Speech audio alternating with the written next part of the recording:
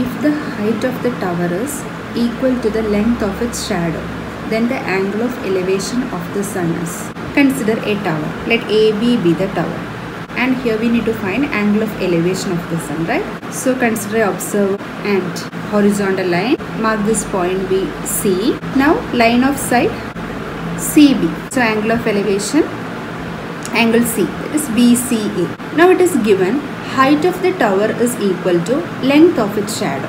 Here tower is AB, right? So let us assume its height be H meter. Then as per question, height of the tower is equal to length of its shadow. Its shadow be AC, right? So length of AC, H meter. Height of the tower and length of the shadow are equal. Now question is to find the angle of elevation, that is angle C.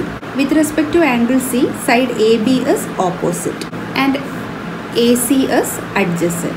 Now consider a trigonometric ratio which explain a ratio between opposite side and adjacent side, that is tan and cot, right? With respect to angle C, opposite side is AB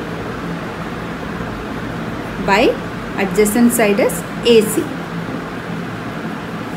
Both this length are equal, that is H by H is equal to 1. That is